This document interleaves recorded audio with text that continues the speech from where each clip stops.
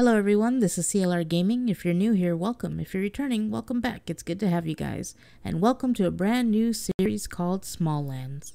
I know I'm a little late to the party, but better late than never. I don't know too much about it. From what I've seen, we're small, hence the name. It's a great survival adventure game that I wanted to take a look at. I'm going to do it a little different than maybe others are doing. We're going to just take it nice and slow. We already fight zombies all the time on the other series, so this one, it's in what they call peaceful mode. If you attack creatures, they will of course attack you back. We'll start off with that, and if we get too bored or if we want more combat, we can always change that. But I hope you're ready to join me, and I'll show you a little bit of the character creation, and then we'll jump right into it. So body type, we're going to go with female. Head, well, I guess we'll go with gentle. Ears, interesting. I'm gonna go with folded. I think we'll stay there.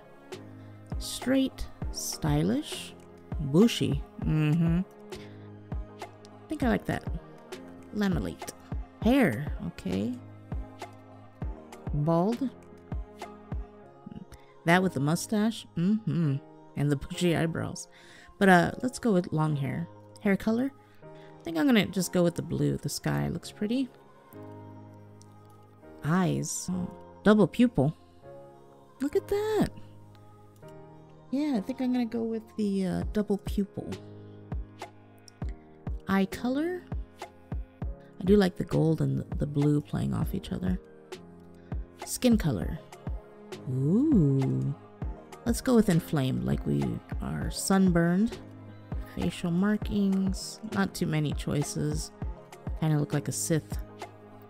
Nah, let's just go like that. But I think I'm happy. Alright, let's go.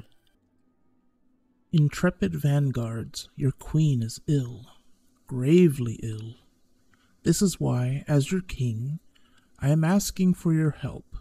Venture into the overland and seek out a cure, whatever the cost. Be bold, be brave, remain vigilant. Looks like we're underground. Yes, hello, I see you waving. It is I, Sentinel Virgil. Hello, Virgil. Let me just zoom in on those rock hard abs, if you know what I mean. No, you've heard that one. Greetings, I've been tasked with meeting all vanguards before they leave the burrows, as I have crucial information to impart. Well, let me have it, Virgil. I need to know. Keep a keen eye trained for these owl effigies. They are scattered throughout the area and provide useful hints and tips to help you survive. That's convenient. Outside you'll find Captain Hearn. He will help you in your first days outside the burrows. Thank you very much. Appreciate that. Aha, an effigy. The overland is rich with natural resources and food, and some can only be harvested with the correct tool. Got it? And he was telling us how to use our antenna mode. Pretty neat. Okay. And there's some twigs here. Oh, good. And then it gave us some crafting recipes. This is the crafting menu. Here we have inventory, crafting, map, compendium, and codex. Oh, good. So like a quick little synopsis of what we just did. Here's the map, and he said something about Hearn. It says we're in a burrow underground, so we must have to get out of here. Okay, so we can craft this right from our inventory. We're going to need some fiber. What if I change to, what was it, first person mode? How do we like this? Pet whistle. I want a pet. I want a pet. I need one. This is resin. I don't know which mode I like yet. All right. All right, Mr. Owl. How many licks does it take to get to the center? Wrong owl. Press tab to open the inventory and select the codex to help you keep track of all the workstation and items you can craft at each. You can also check which armor sets can be crafted by which small folk once you seek them out. Okay, cool. So, let's see, codex. It looks like what do we have on now? Anything? We got to speak to Hearn and he can give us padded or light leggings, it looks like. Gotcha. Oh, we can make a wood hatchet. Oh, and I made it. We had a wood club already. And that, it says the wood club is a primitive club for attacking any threats. I don't know if you can see there. It says blunt damage 6 to 8, critical 5%. And the hatchet is a simple hatchet for harvesting less hardy resources from the world. This is a mushroom steak. Okay. We'll put that at 8. Easy so far. Loving it. Some fiber. Another owl. The Burrow is an extensive network of underground tunnels and caverns that is home to the small folk. The tunnels are incredibly intricate with many levels and branching paths that stretch for hundreds of yards in all directions. They are lit by glowing crystal lamps and makeshift torches, creating a warm, inviting atmosphere. A lot of resin. Oh, here's some guys here. Sentinel Ben and Sentinel Aid. I know of a Chef Ben. I don't know if you've met him. Food at the Root Barracks has become pretty stale lately. Luckily, my sister brought me some fresh insect eggs this morning. Lucky. Aid? My wife can make a mean pixie omelet. Does that use real pixies? I guess we can take that for food. Man, this is so cool. All this food. Oh, this kitchen's adorable. Doesn't look like it can interact with any of this. Salute to you too, sir. Hunt? That's unfortunate. May the sacred owl be with you, Vanguard. And you as well, my friend. Ooh. Good luck in the Overland, Vanguard. Keep your wits about you and stay frosty. Yes. This reminds me, anybody, of Ratatouille when he finds the mushroom and Remy goes on the roof with his brother to make it smoky. Anybody? Yeah. All right. Spikes in the water, you say. Gabrielle. Be careful, Vanguard. There are some nasty creatures out there. Have you heard about the Queen? I pray to Sacred Owl she makes a full recovery. Yes. Well, I'm gonna go try and help the Queen and all. You guys stay there and protect the spiky water. Wow.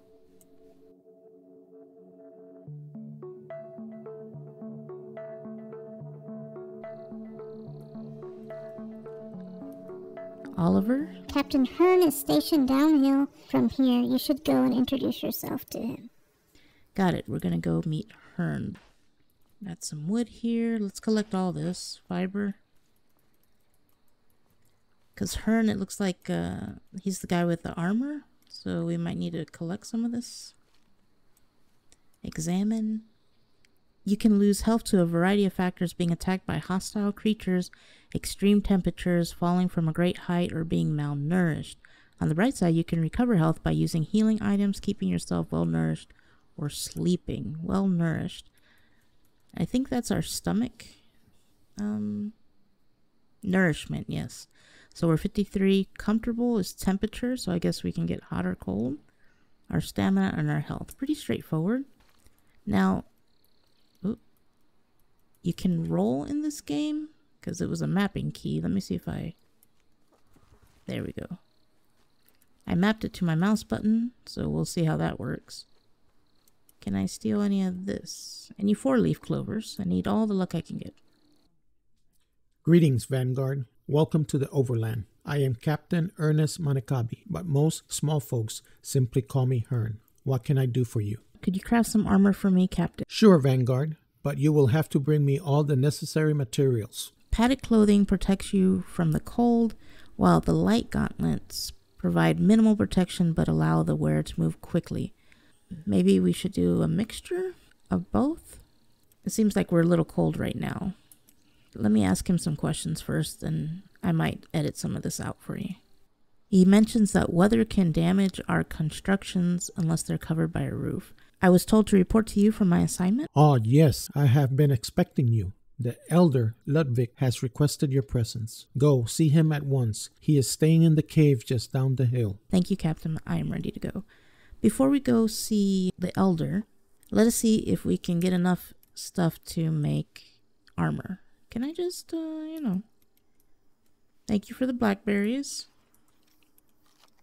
Let's eat something. That gave us 30 nourishment. Okay, so that guy was just telling us the importance of eating and keeping our nourishment high. And if we want to craft some armor, we're going to need more fiber and wood. So let's grab some of that. Oh wow, look at those butterflies.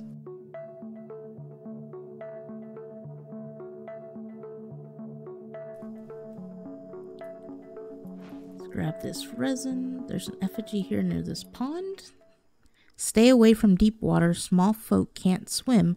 Upon death, you will respawn at your activated bed or spawn location. A tombstone will appear where you died. You must travel back to it to reclaim your inventory. Oh, very good. So we cannot swim. Alright, looks like we have another owl here. Temperature will generally drop at night and raise in the afternoon. Also, some creatures of the overland are nocturnal and will only come out at night. Watch out, as night creatures are usually more dangerous than their daytime counterparts. Alright, so we're going to have to be careful at nighttime. It would be nice to have a little shelter built by then. Or at least a bed. I'm going to keep trying to grab some fiber. I was able to grab some fiber and wood. Let's talk to Hearn again. Aha. So let us make the padded with cold resistance.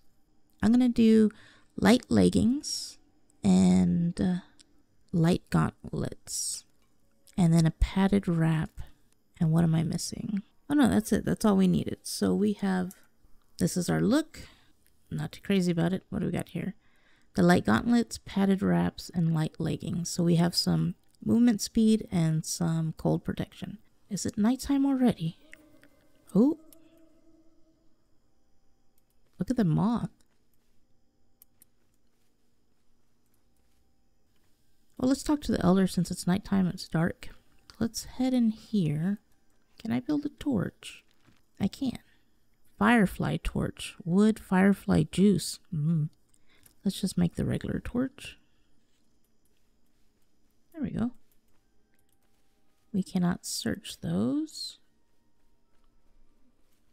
Wow, we have found the elder.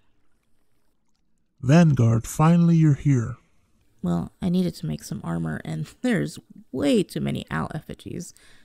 Elder, what are you doing in this overgrown cave? The jeweled clover that unlocks the apothecary's chest has gone missing. I fear it may have been stolen. We're here trying to find some other means of opening the chest. Have you tried a hammer? Who is the apothecary? Melker was the royal family's personal apothecary. This cave we're standing in was his personal laboratory here in the overland. He would spend countless days searching the overland for rare ingredients to use in his potions. So what's in the chest? Melkar, the apothecary's greatest achievement, the elixir of life. He claimed it could heal any ailments known to small folk. Sounds like a bunch of hee-haw to me. Do you have any idea who might have taken the clover key? The key was locked in the royal vault, which is always under heavy guard. Only the king and I are allowed entry. The theft was noticed when the queen became ill, and the clover key was needed, but it could have happened some time ago. Nobody's doing inventory on this thing? Have you tried forcing the chest? We dare not. The chest is heavily reinforced, and we would risk destroying the elixir within. I feel whoever, packaged this could have done a better job. I don't even feel we're really trying at this point. I was told you requested my presence, Elder. Ah, yes. We received troubling reports from overland settlers in the forest. It seems as though some of the creatures in the area have become unusually agitated and aggressive. Seek out these settlers and investigate their claims. Does this have anything to do with the clover key? It is an interesting coincidence, but we have no evidence to suggest that there is a connection. You'll find the settlers scattered throughout the forest, so I have marked their locations on your map. Be careful, Vanguard. The wilderness is filled with danger. Hearn and Kelv can help you survive here in the overland. Alright, well, I'll leave now. Good luck with that chest thing. Oh, look at this little cabinet area. That is adorable. I want to make that. You feel hungry and thirsty. Let's eat our torch. Let's eat something. Hey, what do we got down here? Ah, it's the walnut chest.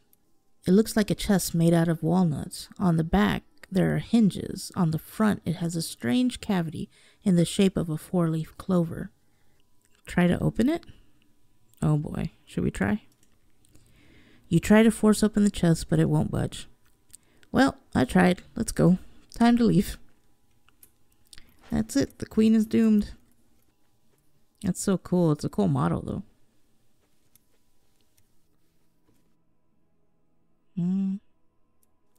Is it morning?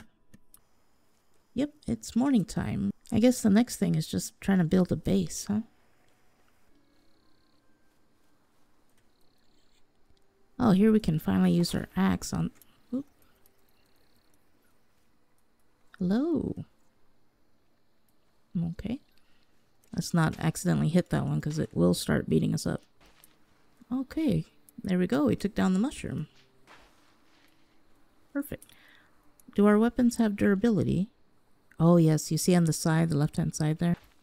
I wonder if things respawn and like this mushroom will regrow.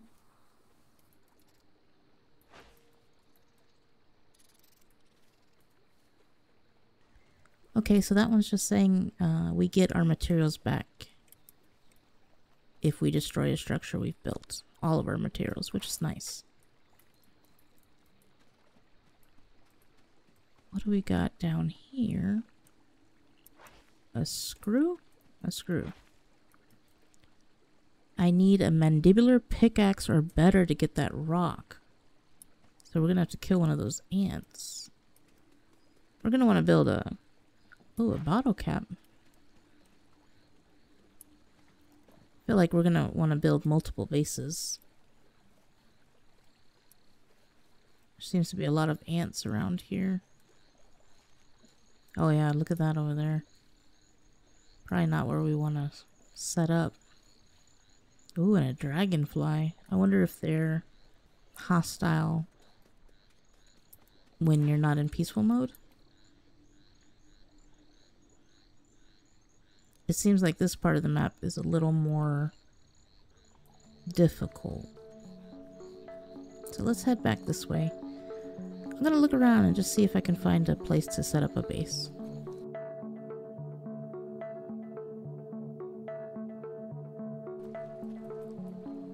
I'm making my way up this tree here. I don't know if that's a good idea or not. Especially since I haven't done a bed, so let's try not to fall down. Oh, wow. We are up. Oh, great. Oh, these are offerings to the owl.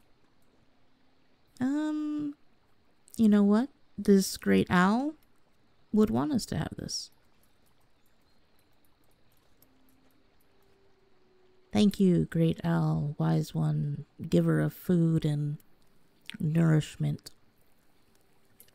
Okay, so let me craft a builder's hammer. Oh, it gave us new recipes. Workbench, simple bed, simple chest. You can build up here. What? I didn't think it would let us. That would be cool, but it is kind of a pain in the to get up here.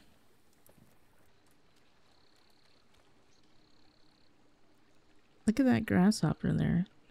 Beautiful. Oh, there's some mushrooms here. Let's could be a good little spot to start with. There's a little beach on this side. What do you guys think? A little beachfront property? I don't know about this grasshopper here. Hi. I've seen video, like the trailer of them riding a grasshopper, so that could be fun. I don't know how to do that. Alright, I think I'm going to try and build right here. Let's see. Foundations. Take wood and fiber. Now, oh, that plant disappeared. That's exactly what I was going to ask. There we go. So it doesn't like us to build that high.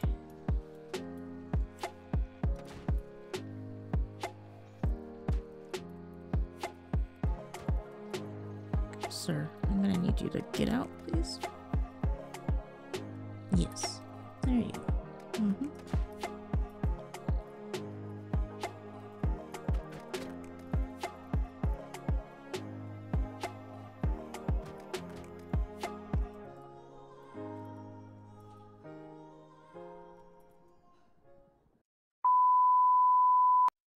So the game completely crashed. Smallands crashed and it kicked me out. And it looks like it got rid of what we were building, which is super frustrating.